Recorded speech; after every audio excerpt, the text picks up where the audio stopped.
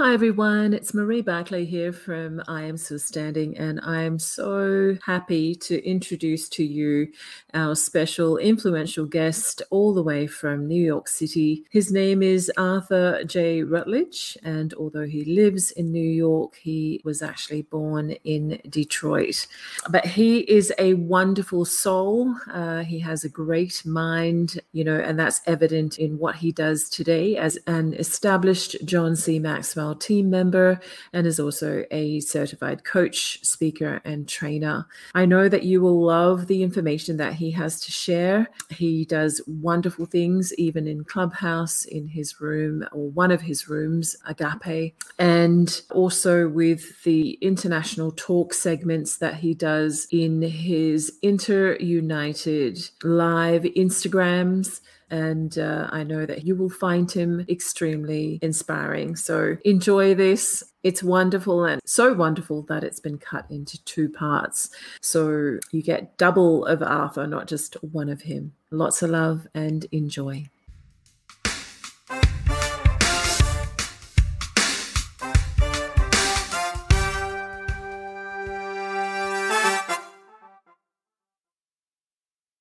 Hello. Hi. So it's so great to have you on the Why I'm Still Standing podcast. Yeah, it's an absolute pleasure. And you're dialing in from New York City, just at the very top there of Central Park. And you're born and raised Detroit, Michigan. But you've spent quite a lot of your time up that way, and you've got a background in modeling. And I was speaking with our friend Tom McComa earlier, and he asked me to ask you about how your dancing is going. He loves that. Me and Tom have so much in common because we have a lot of jobs that we've had over our life. We had a lot of life lived experiences, and he's in music and just so many things, it cracks people up because I've done so much in my life so far. But yeah, he's a great leader, and just a privilege to be on talks with him as well. Yeah, he thinks very highly of you too. So, and you're actually mentioned in his podcast. So it was only fair that you are vice versa, right? Also, yeah, reciprocate in the right way. Exactly. You should have got him to at least sing a song with his guitar, not just with his glass of wine. And you know what? I did actually have in my notes to maybe have a bit of an encore with him doing guitar, but we didn't quite get there. The time just got away from us, but perhaps the next one. Yeah. So what has brought you to Why I'm Still Standing, and why is it so important for you to voice what we're going to be talking about today, which is the core principles of harmony and connectivity? Well, it's because that's what we're all about, or that's what I'm about. And I understand that in you. I understand that when I talk into rooms, whether it's IG Lives or used to be in platforms a little bit more now, or Clubhouse, it's what I know the result is going to be. Someone's going to listen to this. They're going to take it upon themselves to really be the best they can possibly be for themselves, and do it in a conscious way where they are growing at the same time.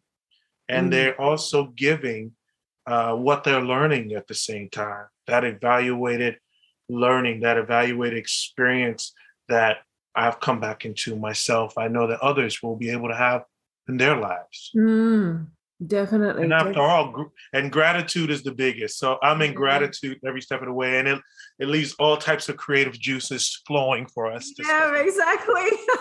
You'll have to go back and have a listen to the live that I just did on Instagram, because that's all to do with gratitude and, all of those fuzzy things. And, but I mean, the pictures that you've sent me, they're obviously model pictures. Newer, older, there's me shaved. So people, they don't know. Yeah.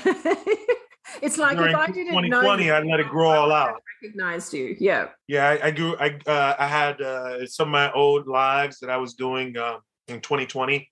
I had these beards, I was really? like the bounty man on or Father Christmas, right? Yeah. Yes, Santa, and the grays started to really come out more because I used to always just shave my head. I told people I didn't understand that I could still grow my hair the way I used to.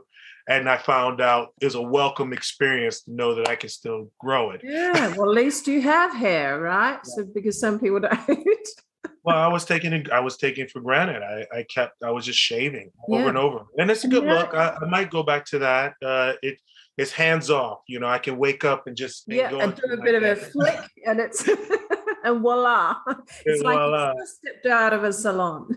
This takes a little bit longer to play with and get going and coaxing, and it's a good thing. And also again in gratitude I'm able to have it. So no, you can be grateful for so many things. We have so much to be grateful for. So I'm grateful that you've come on, and that you've shown up even after a couple of failed attempts from both our sides. But it's all about showing up and being true to who you are and going from there. So looking forward to this conversation, Arthur. So just breathe and take it all in. We'll do one of our in with 3 breaths and out with 3 breaths. That's right. But remember, the last time we spoke, you said that you weren't quite sure of the answer or the response to what your definition of love is. So I thought let's start with that, and then we can move forward from that. So the communication is the communion, the realization of oneness, which is love, Eckhart Tolle gave. Mm-hmm. And I would say that love starts with us being our authentic self and recognizing that in everyone else. Nice. Yeah. I've actually learned a lot about a person by asking that question, Arthur. What is your definition of love? And it is quite powerful because that word and that feeling is actually used in a lot of what I do. So it's awesome to hear what other people think it is to them, because it is all vast, right? It's because it's not just a thing or one thing. But that's a nice description, Arthur. Yeah. So I would say that would encompass. Let's put it like this: Agape. I use, and that's the name of my club on Clubhouse, and I put it that for a reason. And agape in the Greek definition is God's ultimate love. And so that, in Greek, you have a few different type of love. You have filial, you have agape, brotherly love, all these type of things that break down. But really, the respect of myself echoes out to those that are around me. And by the example of that, we create a bond, we create symbiosis. Because we're showing that we're willing to do that by way of putting ourselves in front of her, being the person who's vulnerable, being the person who, through that vulnerability, wants to build trust. So that's my emotional currency. And so love is all what that is when you able to embrace who you are, which we are love, and the oneness of what that looks like. It's a word called Ubuntu. I don't know if you ever heard love it. Yeah, I love Ubuntu. I actually did as you are a video of it a couple of years ago about an archaeologist who studied in South Africa for some time, and he gave this group of children, he put some lollies in it at a tree, and he said to this group of children, whoever runs to the tree and gets there the first will get this bag of lollies or this basket of lollies. And he was so amazed because the children didn't just all run off.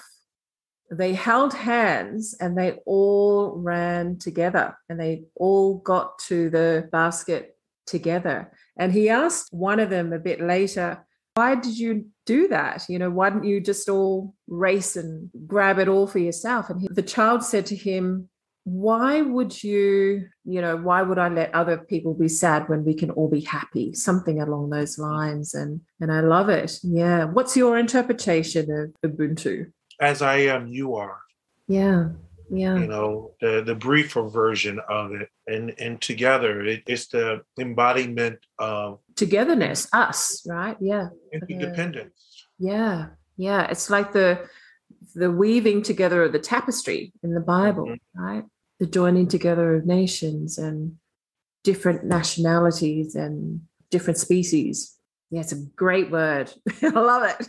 But I don't hear many people talk about it, Arthur. So it's in a state of being that's a lot of times outside of people's awareness, because a lot of selfish intent has been put in our hearts. Children are not greatly selfish, not from a very young age. A lot of these things are taught to them. And because beliefs that are carried on for many, many years. Yeah. Also because parents are in lack of attention too. So when we think back many years ago, our parents put these things in our psyche as well. They did their best they could. Yeah, with what they had at the time, right? They did all that they could for what they had. And so when we get to a place of forgiveness, when we get to a place of detachment, a place of release without resistance, we're able to really understand that, does this feel all right in my body? And because I understand, yes, this does, or no, this doesn't, then I've had a lot more time to really assess what that is for me. And when I think of what that is from a parent's perspective is, I've given you everything I had. And a lot of times when you hear parents say that, they really have. They only can, you like any other learning, you can only learn from where you're at. And so it takes the intentionalness of being your authentic self, your true being. And it's a practice and it's a spirituality. Yeah.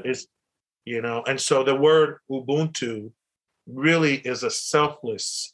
To be selfless, you have to be forgiving. You have to be, willing to walk the fire as well, not just to dish it out or just to be point. it. Yeah. Or talk about it. I mean, sorry, not to talk about to talk about it is to being it as well, to write it, whatever that is. And you have to embody it. You have to embody who you authentically are. A lot of times people say, well, I'm not that authentic person.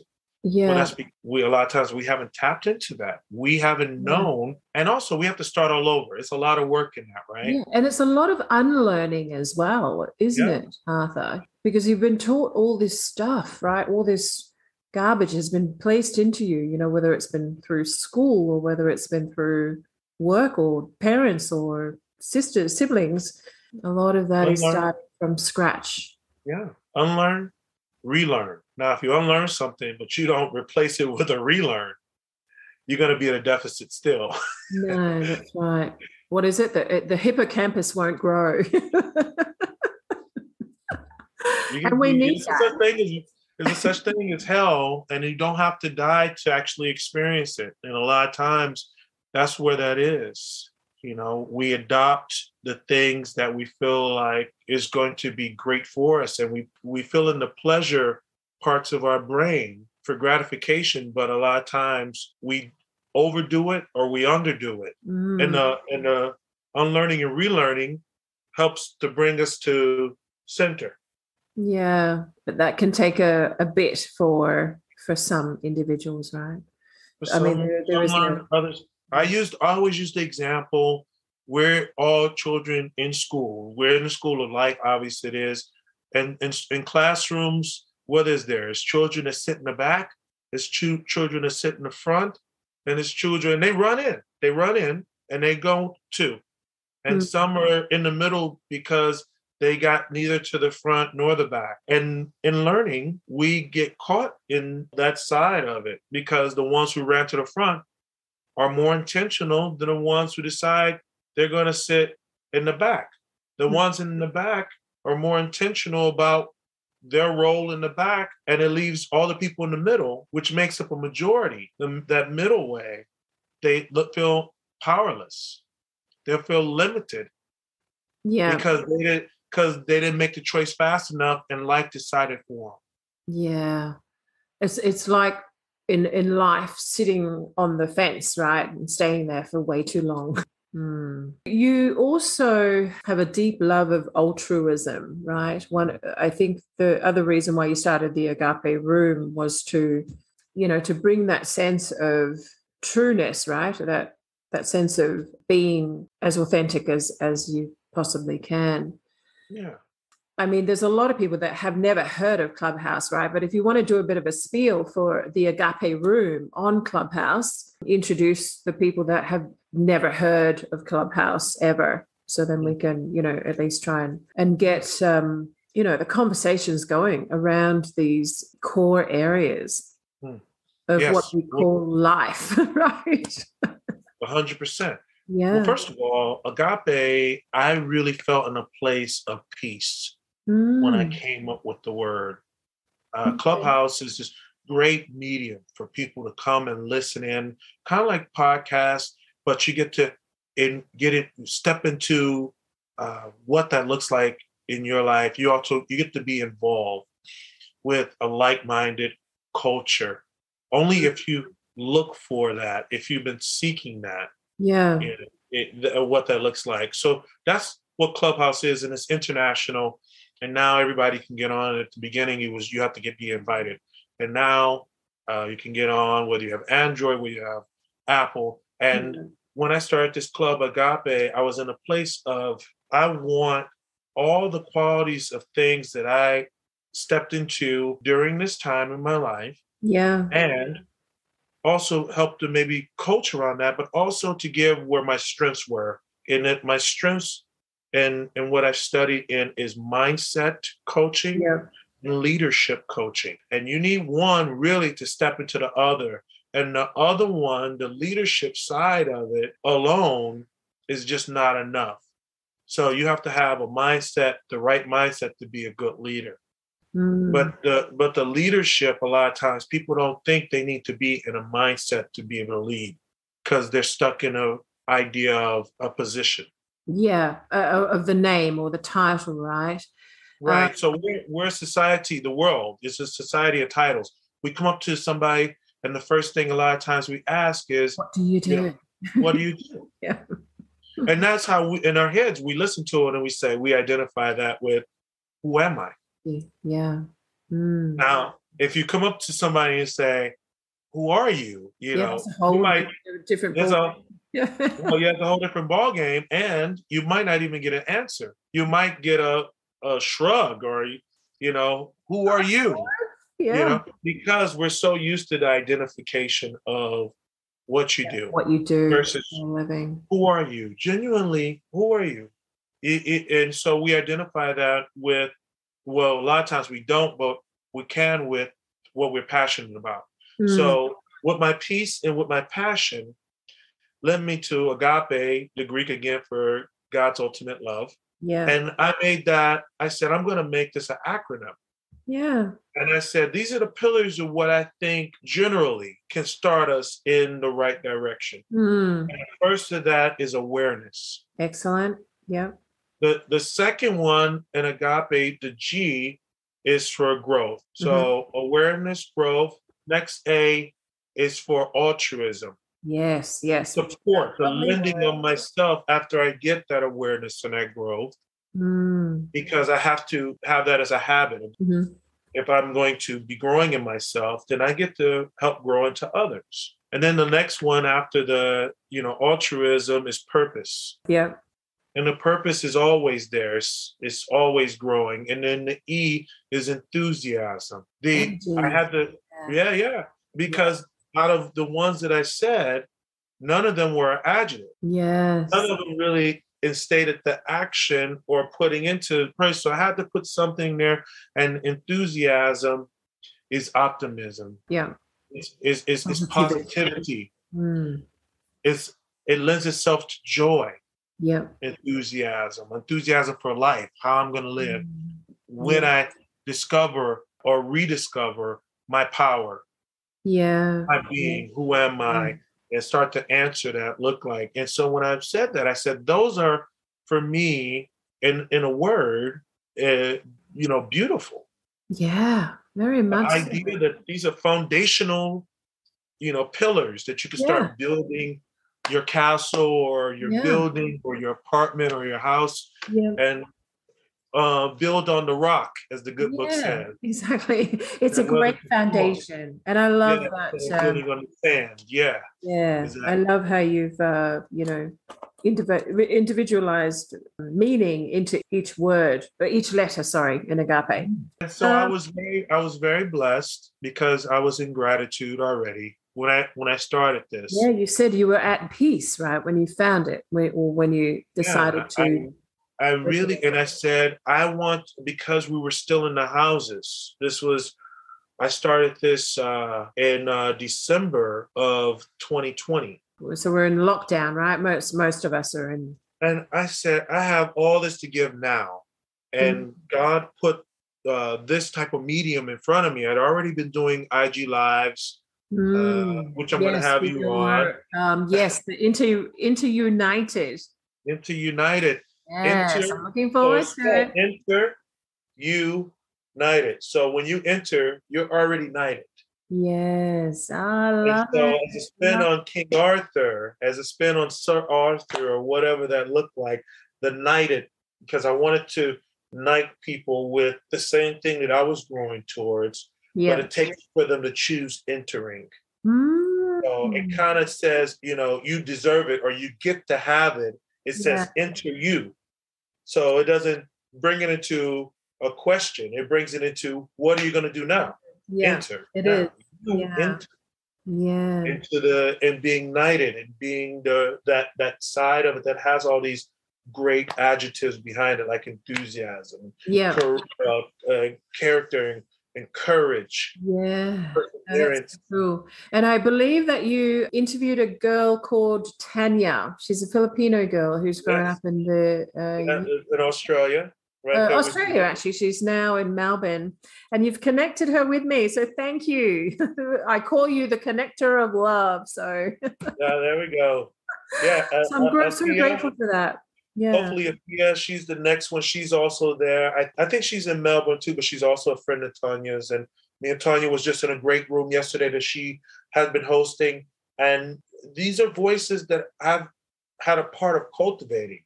Yeah. By way of Agape.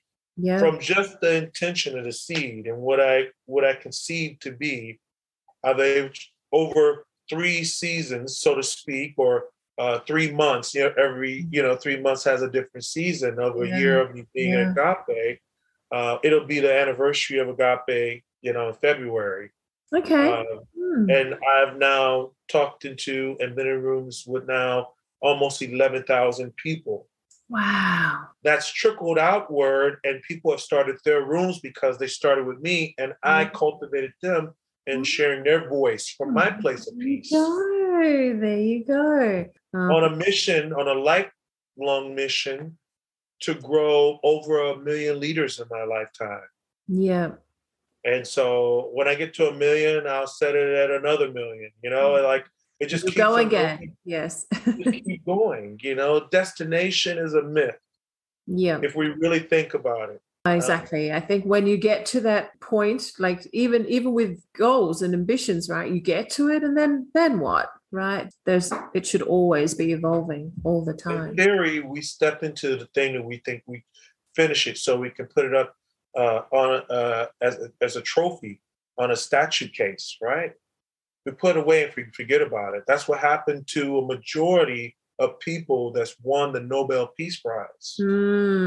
Yeah. They put all the creativity into this thing, and then nothing after. At least 90% of them never went on to do anything significant with their lives after they won them. They probably had a lot more life, whether that's 10 years or whether that's 20 more years. It's always, is a continuation in what that looks like. If we look at life like that, if we're truly present and enjoying the journey like we should.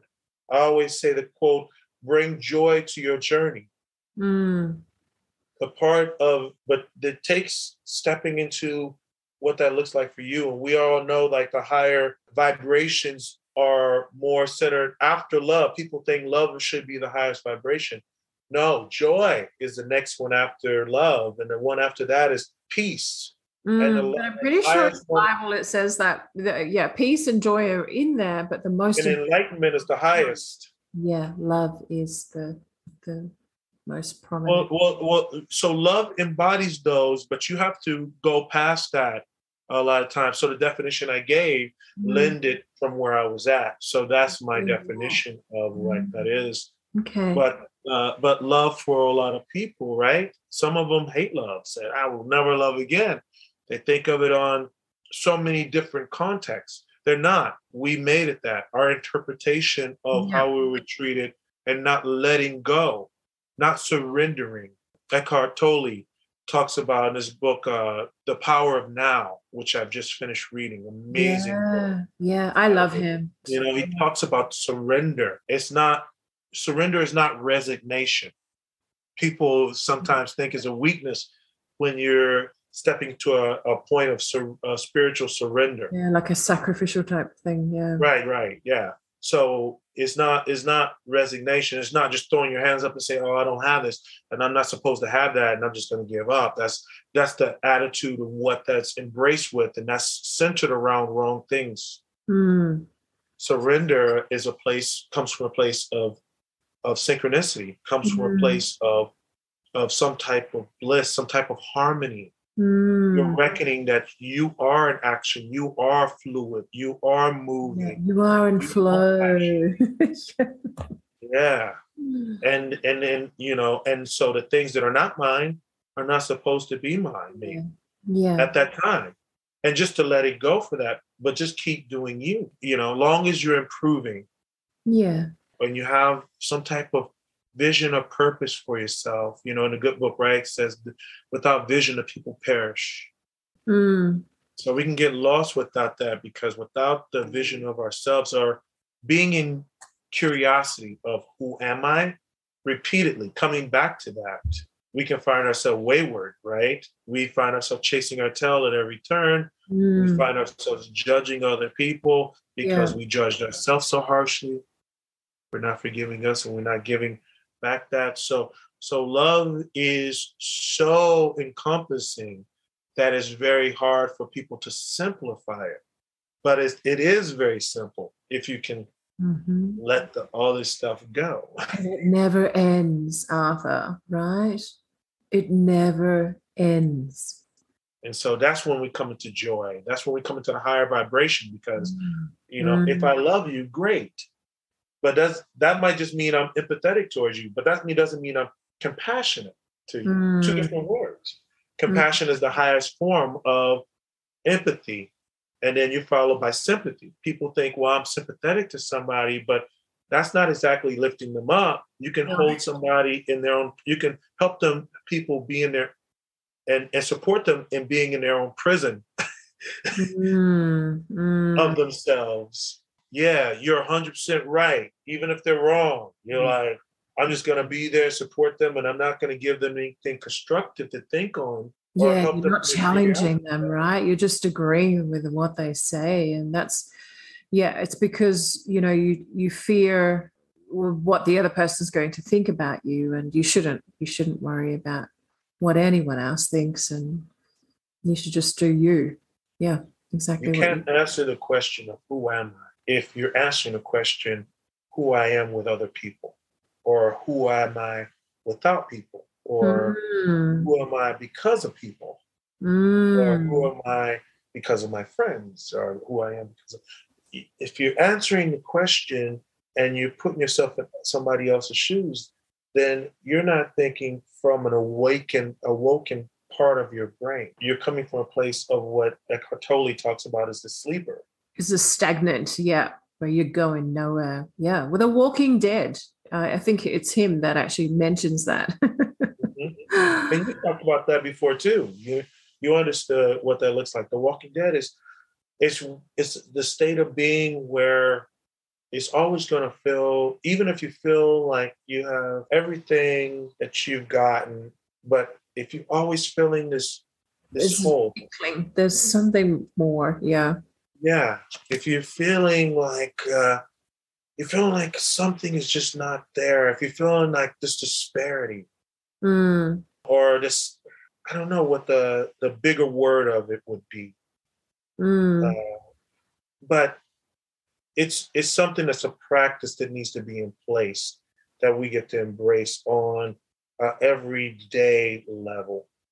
What is the best for me when I'm with that person is not the biggest question. The thing is, first, let me do the best for me. And we hear this analogy a lot of times when you're on a plane. You know, it's the stewardess is right, the stewardess and the people giving direction.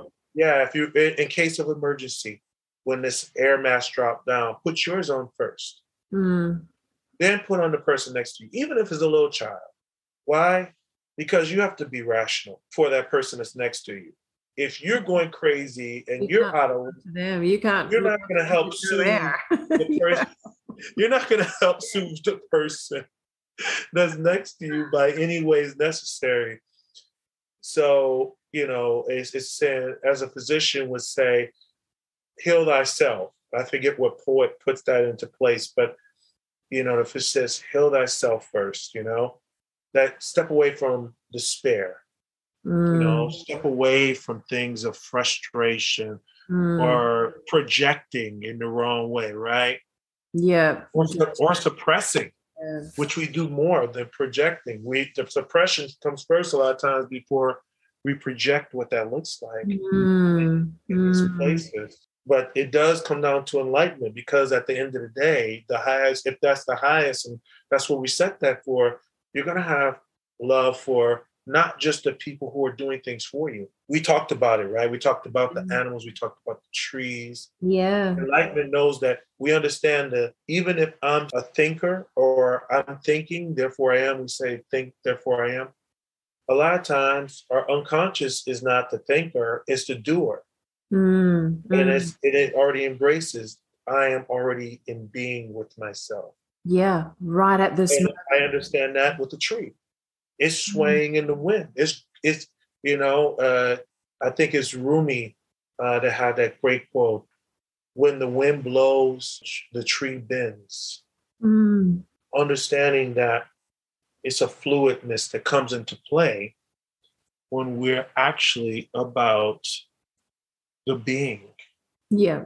That takes us being, and being means now. You know, it's present future, right? Yeah. It's like in the present. Being present right now, being in the moments of when we're feeling this, and then being in, you know that.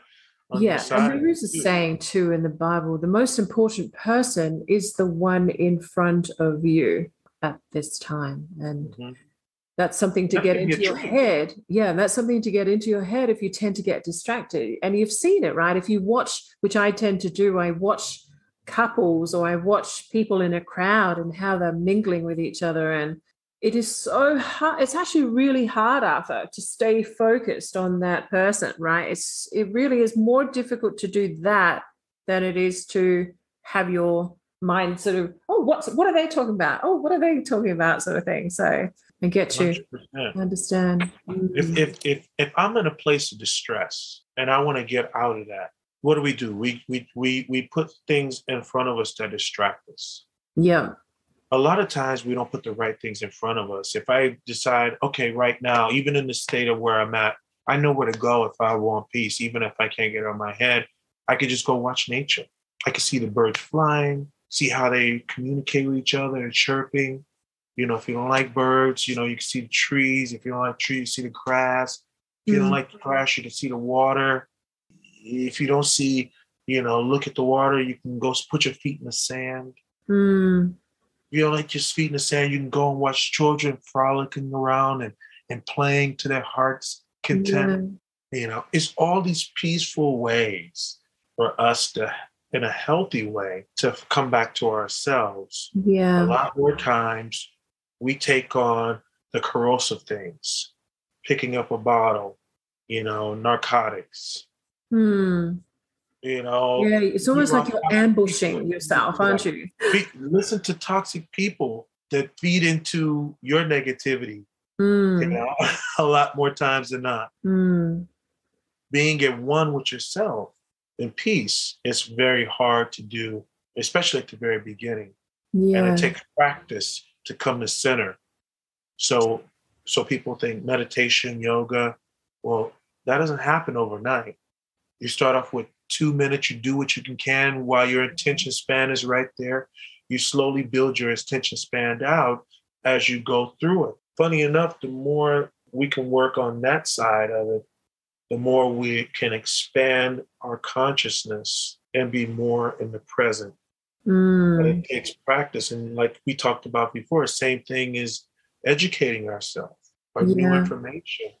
It takes us to unlearn the things that don't serve us and being realistic with those as well, to come to a place where we can find harmony with the actions that we're doing for ourselves. Yeah, definitely. Now, you've been trained by John C. Maxwell John on the Maxwell. level, and also a slew of others, the Altruism Center, which is .org, non-for-profit that helps with transformative growth and transformative awareness on multiple levels, to a place from blame and doubt to forgiveness and gratitude. Several courses that really helps a person unfold.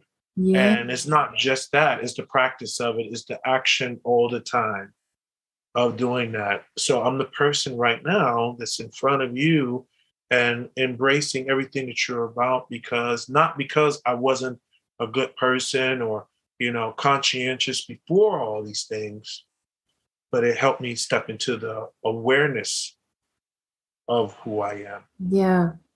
And that's even more profound. That was before I stepped into these mentorships, and then the unseen mentors, the over almost 200 books that I've got a chance to read over the last 3 years that I've repeated on, and repetition, the mother of learning, as we talked about before, and that making sure that in my critical thinking, or at least thinking for myself to simplify it, I'm able to really step into what's the story I'm telling myself? Is that the fact? Am I mixing fiction? And where am I coming to from that discovery? And so that's what... It's an amazing topic, isn't it? But it's also an amazing space to be in, because I feel that I'm at that space where nothing can take me out of focus, right? So if there was like some crashing going on in the back, it didn't matter, Arthur, because I'd still be concentrating on you, because you're the one that's in front of me at this time. But it takes practice to get into that level of that whole awareness thing, and really tapping into that. Yeah. Because it's just because we don't have enough information to be able to pose that to ourselves. We get in this rut, this perpetual rut, that makes up these things, this disdain or this distraction that constantly comes in there. And it's not our situations, it's not our circumstances. It's really the calming of ourselves and being able to be in harmony with what that looks like. We have two brains. We have even, the hemisphere, you have two brains physically, but also on the metaphysical plane of things, we have the conscious brain, we have the unconscious brain. Yeah. And a lot more times, I was just on a conversation with a guru, life coach who's working with celebrities and all this type of thing. And, he has NLP background, neuro-linguistic programming, for those who don't know. And he put it into our space that if more people at a younger age were schooled on why this is the way it is. Now, whether they believe it or not, at least maybe later on in life, it might come back to them and says, yeah, now that makes sense. It might turn into a epiphany later on in life if you give the information. Why? Because our subconscious mind takes it in, it remembers it, even if our our frontal brain doesn't. And that's the power of it. So the closer we come back, we look at the external thing and we're running towards that. But when we actually bring our intentionality to coming back into ourselves, we find the fluidity of our conscious starting to melt, congealed into this beautiful person that's always been there. That's why we always That's why we always say you're complete as you are. That's what we mean. where you're at, that's your process. Yeah. Treat that process. They keep growing as long as they do. You know, animals have process. We always use the metaphor from the butterfly. It has a process. Even when it's a caterpillar, it's always been the butterfly. Logistics lets us give different words for, you know, babies and adults and children and, you know, parents and, you know, all these type of separations. But it's best not to get caught up in all the separations because that's just logistics. Yeah, exactly. Good way to put it. Yeah. I know that you've found that of really good value, and I know that you're going to find part 2 of that, which is episode 11, even more so. So I look forward to seeing you along with Arthur Rutledge as we continue speaking about the core principles of harmony and connectivity. See you there.